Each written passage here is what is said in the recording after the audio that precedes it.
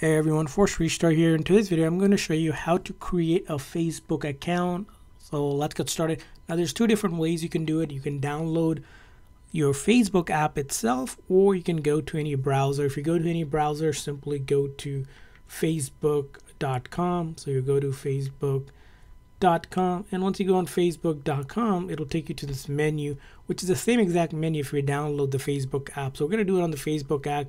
We're going to click on create new account, and then it's going to say join Facebook. So if you already have an account, you can do that, but you'll get started. First thing is you're going to go ahead and put in your first name and then your last name like that and hit next.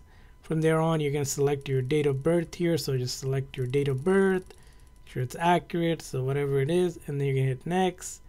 From there on, you're going to select your gender, hit next.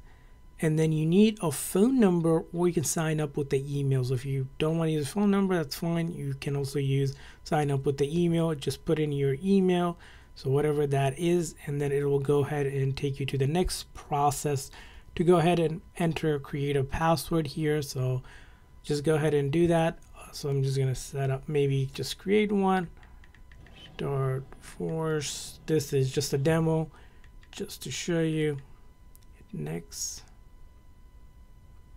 And then from there on, you're going to go ahead and put in a password. Make sure it's at least 6 characters or so, and then hit next.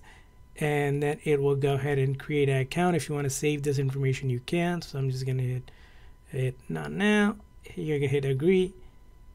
And from there on, it will go ahead and create you a Facebook once you agree to the terms and condition. Simple as that. And then it's going to send you a code to your email or your phone, whatever you selected, right? You want to enter that code to log in with the password. And that's all you need to create a Facebook account.